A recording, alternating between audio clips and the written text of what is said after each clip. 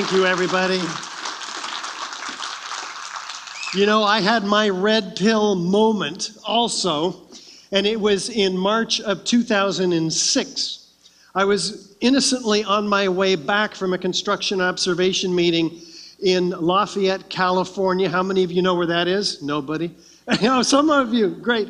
I was listening to this free speech radio. Thank God for, you know, even on the left, they have some great shows on these Pacifica radio stations. Bonnie Faulkner, Guns and Butter, incredible opportunity, incredible light bearer.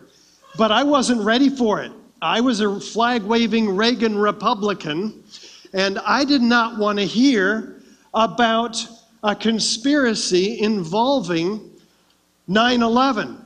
I believed the official story. Those buildings came down by fire, like we were told. I had never heard for 5 years, not one mention, because no one bothered to talk to me. Maybe they were afraid to talk to me, like some of you have experienced talking to your friends about these controlled demolitions. And you get so many rejections that you just kind of shut down. You cower. That's what's happened to me over time, even myself. But on this particular day, David Ray Griffin, a hero for the 9/11 truth movement, has written 10 books on this subject, was being interviewed by Bonnie. And he was on fire. He was talking about his essay about the explosive testimony. Hundreds of first responders talked about explosions. Not one of them ends up in the final NIST report. I was blown away by this. I had to do something. I took it to my firm, the architecture firm I worked for. I bought them pizza. I made them come in and watch this evidence, because if you don't watch it, you go on with your beliefs, because your beliefs tell you what they've always told you to maintain your equilibrium. But we have to shatter beliefs with truth, and we use evidence to do that at Architects and Engineers for 9/11 Truth. Scientific forensic evidence. I showed it to the 15 architects and engineers that I worked with, and guess what? Every one of them got it, because before this, they thought I was nuts. What are you talking about? But the pizza helped get them into the conference room, and then we now have, and all 15 of them signed my petition, except my boss, he was Middle Eastern. Now we have more than 31 or 3,200 architects and engineers demanding a new investigation. Hey, if 3,000 architects and engineers told you that your house was in danger of collapse, would you listen to them? Or would you listen to the thousands of others who don't know anything about your house? Well, thousands and thousands of architects and engineers don't know anything about what happened on 9/11. But guess what? A grand jury's gonna know, because the Lawyers Committee for 9/11 Inquiry has submitted 57 of our exhibits to them, to the U.S. Attorney, and he's agreed in writing that he will impanel a special grand jury. And guess what they're gonna see? They're gonna see that a third tower came down on 9/11. Most architects and engineers know nothing about the third tower that collapsed on 9/11. Let's look at it. This is a 47-story skyscraper, and easily the tallest building in most of our states. It wasn't hit by an airplane, and yet about 5 hours after the towers came down, it comes down, but it's standing fine here even after the towers came down. But 5 hours later, what happens? The east penthouse comes down 6 seconds early. Interesting anomaly here. But then, look what happens. Oh my God, this is huge, and most architects and engineers know nothing about the third worst structural failure in history. And we're told by NIST, the National Institute of Standards and Technology, who was tasked by Congress to explain this to the American people. Oh, it came down due to fires, normal office fires. These office fires, which are the worst office fires we have photographic or video evidence of in this building. Wait, those fires brought that building down like you saw in 7 seconds? High-rise fires have never brought down a skyscraper in history, ever. And we have hundreds of, well, at least almost 100 examples of high-rise fires. But guess what does? Controlled demolition. This is an example of a controlled demolition. We have hundreds of examples across the country from which to draw our comparison. And what they do is they place shaped cutter charges to bring them down in that manner. Guess what? They have a set of typical features like a sudden onset of destruction. Fires don't do that near the base of the structure. Let's listen to Dan Rather. High shots. Now, here we're going to show you a videotape of the collapse itself. Describe that. Now we go to videotape, the collapse of this building. Yeah, pretty sudden. It's amazing. Amazing, incredible, pick your word. For the third time today, it's reminiscent of those pictures we've all seen too much on television before, when a building was deliberately destroyed by well-placed dynamite to knock it down. He's even calling it out of his intuition, right? Well, when I saw this, my world started to turn upside down. I was ill for weeks and weeks. I had to get to the bottom of this. I can't just do nothing. We've been told that it was fires. We've been told that it was Muslim hijackers. Everybody, all of my friends, and me too up until that time, knew this. And yet I'm seeing this. We're talking about cognitive dissonance. Does it come down straight down symmetrically into its own footprint? Let's look from West Street. Pretty straight down, pretty symmetrical. I don't know if office fires can do that. How do you accomplish that? Right into its own footprint. Let's compare them side by side. A known controlled demolition on the right, building 7 on the left. Is there any comparison? Is there enough similarity to warrant an investigation into the possible use of explosives, especially since it looks exactly like a controlled demolition, and fire, the official cause of this building's collapse, has never brought down a skyscraper, ever in the history of skyscrapers. How does that happen? Well, you have to remove all 80 columns, any deviation in that pattern, and the building will begin to tip over if one or more of these columns are damaged, which is the official story. But do these fires have the precision to destroy all of that building's columns? Hey, let's look at how fast this building is coming down. Feature number 4. Physicists clock this at free fall acceleration. How fast is that? Let's drop this. 1, 2, 3. That's free fall. No resistance. That's how free fall happens. Those columns have 40,000 tons, 5 times stronger than they need to be to support this building for its weight, and yet they're completely giving up. It's as if 8 stories of this building are removed, allowing the building to just fall at once. How does that happen? This can't be explained. That's why most architects and engineers know nothing about this building, because the American Society of Civil Engineers, the American Institute of Architects, of which I'm a member, have not issued one bulletin on the 3rd worst structural failure in modern history. We are uneducated about it.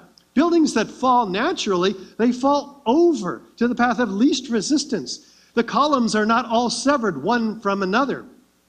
The concrete is not pulverized to a fine powder. Oh, are there witnesses that hear explosions?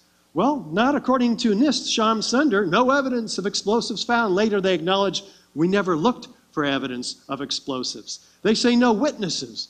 But we've got all kinds of witnesses, which we're going to show you tonight at Hartford University, 7:30 p.m. After we're shut down here with this incredible conference today, we just want to give you a little bit more. So we have 2 hours of detailed evidence, which we don't have time to give you today, and the witnesses of explosions and all the technical and forensic evidence that I can't show you today, including the study, 3 years, $300,000. University of Alaska, one of the top forensic structural engineers in the country, completing in the next month this incredible study, the finite element analysis that NIST was tasked to do by Congress, but which failed miserably, and we'll show you why tonight also. And this is going to turn the architecture and engineering industry upside down. So we want to make sure all of you get this study when it comes out and pass it around. Because that's just the beginning. Building 7 opens people's minds. Always start with that. Then go on to the Twin Towers, because everybody knows how the Twin Towers came down, right? Jet plane impacts, jet fuel, all that, jet fuel, oh my God. Let's look at the towers and tell me if jet fuel can do this. Is there a sudden onset of destruction? Feature number 1. Let's take a look at the North Tower.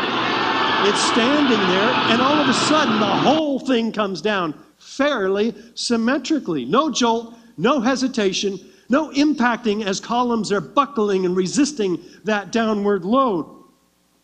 How about the South Tower? It's standing there, and all of a sudden, it just comes down. It stops early. Anyway, come tonight, you'll see the whole thing again. Patterned explosions and flashes of light heard and seen by witnesses? Yeah, documented orally by the fire commissioner. More than 156 of them now documented. But none of them appear in the official reports, NIST or FEMA reports, which came out early. We felt the ground shake. You could see the towers, and then it just came down. And then, well, so they're feeling the ground shaking. They're hearing an explosion. All this before the towers came down. That's not what we were told. All of a sudden, the ground just started shaking, felt like a train running under my feet. The next thing we know, we look up and the tower's collapsing. Let's listen to it. As we were getting our gear on and making our way to the stairway, there was a heavy-duty explosion. The whole building just collapsed on us inside the lobby. Was that a secondary explosion? Yes, it was. That was the planet probably? Yeah, definitely secondary explosion. I heard a second explosion and another rumble. An hour later than that, we had that big explosion from much, much lower. It just went ba-boom, it was like a bomb went off. And another explosion came right from it, just everyone flying. There were numerous secondary explosions taking place in that building. There were continuous explosions. No, the first explosion, and there was a second explosion in the same building. There were 2 explosions. Okay. federal agencies that were down there do believe that there was. This goes on and on and on, and yet not one of these witnesses of explosions appear in any of the official reports. Explosions are not a part of the official story. Shook my bones shortly before the tower came down. I remember feeling the ground shaking, heard a terrible noise, and then debris just started flying everywhere. How many of you knew about this?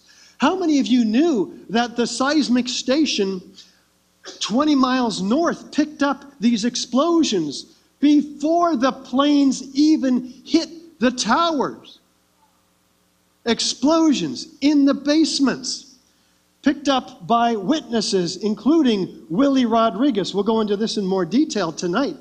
He was a janitor. Like I said, on that day, there was an explosion on the basement, and this is prior to the building got hit by the plane. And then the plane hit. I think a bomb went off in the lobby first, then a plane hit the building. The bomb hit the lobby first, and a couple of seconds in the first plane hit. The whole story changed the day after 9/11, when the national news media picked this up and changed the story. Also, seismic signals before, in fact, 7 seconds before the building's collapsing, we have the 7 seconds before the debris starts hitting the ground, we have these seismic signals, 2.3 magnitude at the North Tower.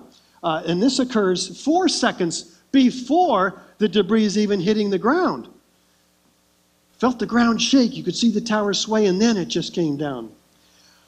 Let's look at the North Tower on the right. Is there any similarity to a known controlled demolition on the left? Enough similarity to warrant an investigation into the possible use of explosives? And yet that hypothesis was relegated to a frequently asked question years after the final report came out. You ever see professional demolition where they set charges on certain floors? You hear that pop, pop, pop, heard that friggin' noise. That's when I saw the building coming down. How about the South Tower? Does it look anything like a known controlled demolition on the left? Let's try that once more. And yeah, and yet that's not even considered as a possibility. I thought the terrorists planted explosives somewhere in the building. That's how loud it was, a crackling explosive. Oh, these videos are cutting off. I've never seen this happen. See, it's not me. So floor by floor, pop, pop, pop, like when they bring down a building, you know, in a controlled demolition. The firefighters almost universally are talking about this. But then something happened. They shut up after that. Now here's the North Tower. We're told that this upper block, this 15-story section, drove the rest of the building down to the ground and then destroyed itself. Well, that can't happen. This is the lightest part of a structure. You run a Volkswagen into a Mack truck, what gets crushed? The Volkswagen. The lighter part of the structure, it's called the, what is that called? It's a law of physics. And two forces acting on each other, equal and opposite destructive force. But here you see what's happening. The Volkswagen is getting just crushed. That's what's going on in the first 4 seconds. The upper part of this building is being destroyed. But what's destroying it? We're going to be taking a look, and tonight we'll get into it a whole lot more. But we have a gravitational collapse is what we're told, but none of the photos, none of the videos show the upper part of the structure destroying the lower part. You saw it was already destroyed. What happens after that? Incredible, freely flying structural steel sections and trailed by thick white smoke clouds, which we're going to be going into more detail tonight too. Do we have a straight down symmetrical collapse? This building's 200 feet wide, but the debris is spread out symmetrically over a 1,400-foot area. Let's take a look at the South Tower. It's a symmetrical collapse. Wait, we have asymmetrical damage from the airplanes, asymmetrical damage from the fires, asymmetrical loading on this building because the building's actually beginning to tip over, and yet complete symmetry all the way down the building. Take a look from, look from below tonight. It'll blow you away. A complete symmetry, series of hundreds of explosions. The debris goes way past 600 feet, destroying the Winter Gardens in the World Financial Center. The steel is completely broken up. It's shattered. And the debris is well outside the footprint of the World Trade Center site. It's a very explosive demolition in the case of the Twin Towers. Compare that to the nice, neat pile we have of Building 7, a more classic implosion. These are very different events. Do we have ejections at the lower floors? Well, 20, 40, 60 stories down below this gravitational collapse, we have all these explosive ejections, and they're hurling pulverized building materials out of the building. These are clearly explosives, explosive speeds, 160 to 200 feet per second. So how fast is this building coming down? Well, we can clock it. In fact, physicists have done this too. It's near free fall.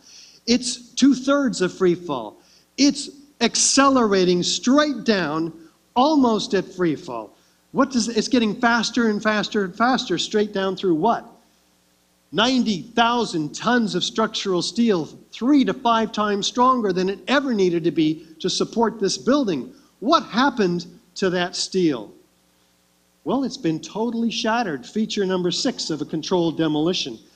The NFPA, National Fire Protection Association, says look for high order damage, the shattering of the structure. Well, the structure's completely shattered, as you see, one beam from another column and all the way down to the bottom. It's completely shattered, broken up, ready for loading and shipment, one of the features of controlled demolition. But before that, it's laterally ejected. Take a look as we time-lapse through here. These individual, freely flying sections landing 300 to 600 feet in every direction, including this one. Whoa, back to, forward to. That's 45 degrees. How does gravity work? Down. What's going on here? Laterally ejected, explosively propelled 4-ton to 8-ton structural steel sections trailed by thick white smoke clouds. Is structural steel flammable? Not really, no. Why are the ends of these beams trailing thick white smoke clouds. We're going to go into that in more detail tonight. There's enough energy here to hurl a 200-pound cannonball 3 miles. Where's that energy coming from? And what happened to the floors? Each floor an acre in size. 90,000 tons of concrete all together. No floors stacked up to the bottom on the left. On the right, we have, in Mexico, a typical pancaking collapse. We got pancakes at the bottom. Where are the floors? Not one of the 110 floors here. Well, what happened to it? Let's take a look, because we're missing all this concrete at the bottom. Oh, it's being pulverized in midair by what can only be explosives. 90,000 tons of concrete pulverized to a fine powder, 100 microns. 30% of the dust throughout lower Manhattan full of this concrete. Why am I telling you all this?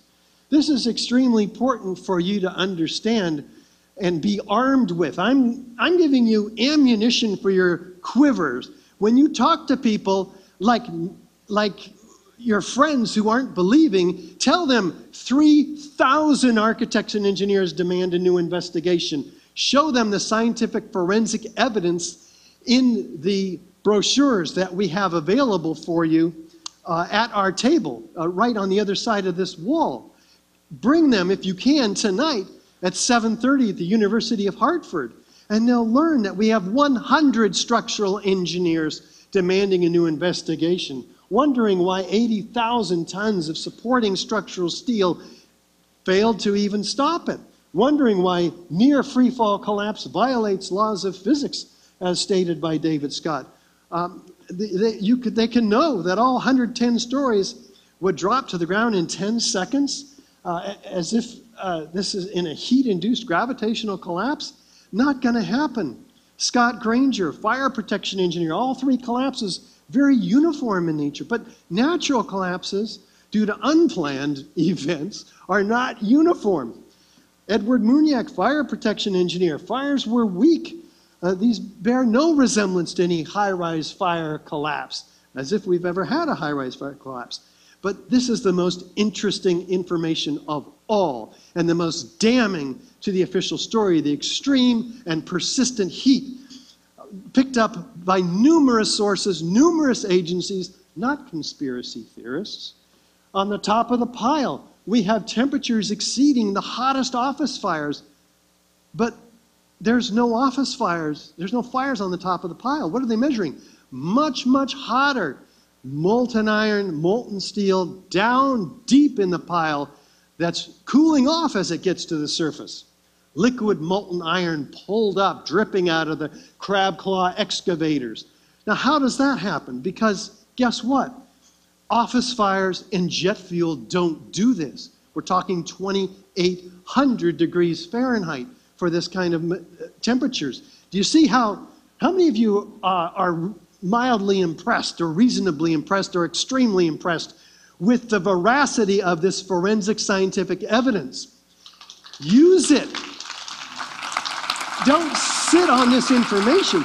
This is what you need to be giving to those people who don't believe you, because this can be their red pill moment, which they've been waiting for you to give them. And if you withhold this from your friends, colleagues, and family, you are not doing them a service. You're doing them a disservice, and yourself and your conscience. All of us are called to do something. So you came today to get armed with the various speakers that we have available to you, and I'm giving you perhaps the most sharpest arrow in your quiver, the scientific forensic evidence. So use it. Red hot steel pulled from deep in the pile, dripping from the molten. None of this is in the official reports. It's been completely pulled out and covered up, uncovering red hot metal beams, molten metal at the heart of the tower's remains. You'd get down below and you'd see molten steel running down the channel rails, like you're in a foundry. Yeah, like lava. Like lava. From a volcano.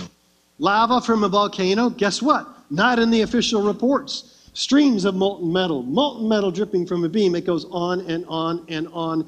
and on, including from Leslie Robertson, the World Trade Center structural engineer himself, a witness to a river of molten steel flowing, like you see pouring out of the South Tower minutes prior to its collapse. This is not lead, this is not aluminum, this is steel or iron. The color of this material tells us its temperature. Molten lead and molten aluminum don't glow bright yellow in daylight conditions. And yet NIST tells us, oh, that's what that was. It's just melted airplane. Please go back to sleep. Partially evaporated beams. That takes 2,800 degrees minimum to melt steel. This is documented by the author of the FEMA report himself, but didn't get into the FEMA report. One of the structural engineers assigned to the Fresh Kills landfill with a National Science Foundation, Abelhausen Astani Osel, documents melting of girders. Things that happened somehow down in the pile, not concerned about it, and yet FEMA did, in their Appendix C, document hot sulfur corrosion attack on the steel. Never before observed eutectic reactions, which is incredible. It doesn't happen in office fires. This is when sulfur lowers the melting point of steel. Sulfur? Solid steel girder turning into Swiss cheese, like you see here in this piece of World Trade Center 7 steel. It's actually very well documented. Most of the material we're talking about here is all documented by official sources. All we did is put it together, and we're trying to get it to every architect, every engineer, every media professional, every elected representative that we can possibly get to. Rapid oxidation, sulfidation, intergranular melting, liquid iron, that's molten iron, that's 2,800 degrees. Office fires, 500 or 600 degrees, maybe 1,000 degrees. Nothing in the official story can account for these temperatures. Not jet fuel, it's just a hydrocarbon. It only burns at 500 or 600 degrees. This information was omitted from the NIST report, and yet it was called by the New York Times the deepest mystery uncovered in the investigation. Thin to almost razor sharpness, this steel is just completely eroded, destroyed by this hot temperature corrosion attack. And so we have jet fuel only burning 600 degrees, 1/4 of the temperature documented by so many agencies. So what can cause these temperatures? Let's look at thermite as a possibility. What is thermite anyway? An incendiary used by the military, thermite is a compound of iron oxide and aluminum, which when ignited sustains an extreme heat reaction, creating molten iron. In just 2 seconds, thermite can reach temperatures over 4,500 degrees Fahrenheit, quite enough to liquefy steel. We know that open-air fires cannot burn hot enough to melt steel, but metal had melted at the base of the towers. Appendix C of the FEMA report describes sulfur residues on the World Trade Center steel. The New York Times called this the deepest mystery of all. Sulfur slightly lowers the melting point of iron, and iron oxide and iron sulfide had formed on the surface of the structural steel. Sulfur used with thermite is called thermate, producing even faster results. So only thermate can answer the molten iron, the extreme temperatures, the presence of sulfur, which NIST says, oh, that must have come from the gypsum board. Gypsum board has never turned around and attacked the steel that it has been designed to protect for 100 years. Absolutely ludicrous, the explanations we're getting from the official story. So the NFPA was not followed because NIST says, we didn't find any evidence that explosives were used, but they acknowledge in writing that they never looked for it. You can't find what you're not looking for, but so many others did, because what happened with the U.S. Geological Survey in their toxicological studies, the particle atlas, what do they find in all the World Trade Center dust? They find billions of these previously molten iron microspheres, not steel, iron. We haven't used iron in 100 years for our skyscrapers. Where does this come from? There's billions and billions of them. In fact, it's not even World Trade Center dust unless it has these unexplained molten iron microspheres. R.J. Lee, another environmental consulting firm, says they're formed during the event, not after, down in the pile where covered by dust without oxygen, it's somehow getting hotter and hotter and hotter till they got 3,000 degrees. No, these are formed during the event. They have no explanation for it. And yet 6% of the dust is composed of these previously molten iron microspheres.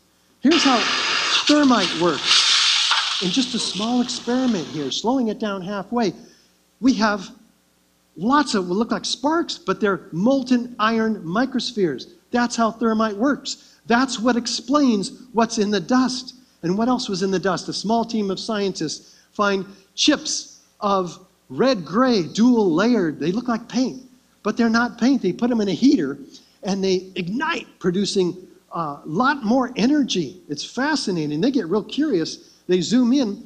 They find the ingredients of thermite in paint chips. They get real curious, of course, zoom in with an electron microscope, find nanoparticles of iron oxide and aluminum powder. This is called super thermite. It's been developed prior to 9/11 by Lawrence Livermore Lab, etc. It's set in an organic bed of oxygen, silica, carbon. This is the matrix, which is organic. The organic material is what makes TNT so explosive. So when they heat it up, it produces what? Previously molten iron microspheres. So we know where those molten iron microspheres came from. They came from those red-gray chips of super thermite.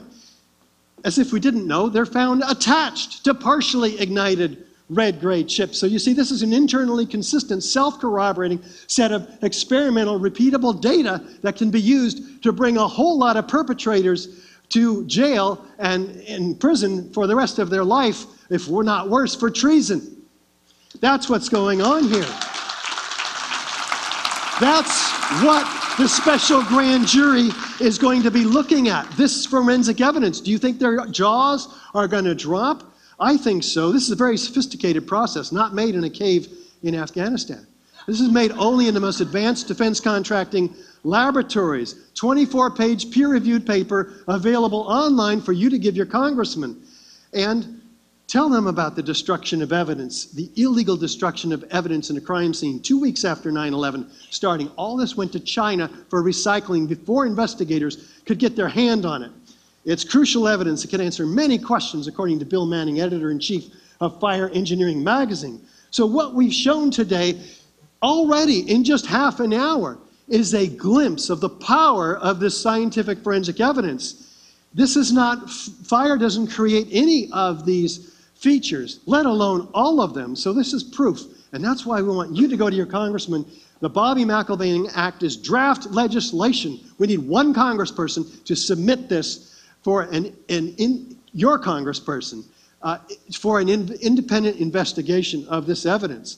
The Lawyers Committee for 9/11 Truth will be joining me tonight at the University of Hartford. Come and get the address from our flyer at our table so you can join us at 7:30 there. Mick Harris and Dave Meiswinkle will be there all together with me. We're going more in depth in the scientific forensic evidence. We're going more in depth in the legal strategies that we're employing, such as working with the U.S. Attorney and hopefully overcoming his resistance. And our lawsuit of the FBI, too, by the way, which we'll tell you about tonight in a lot more detail. We have an ironclad case. It's about to bust wide open.